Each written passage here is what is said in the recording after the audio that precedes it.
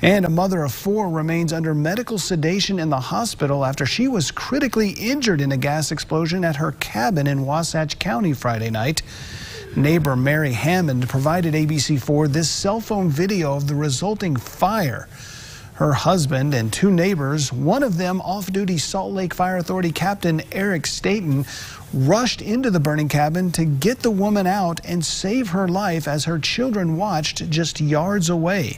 The woman was airlifted to the University of Utah Hospital, where she remains this evening. Hammond's husband was treated for smoke inhalation. The cabin itself is a total loss, and investigators are still looking into exactly what caused the explosion.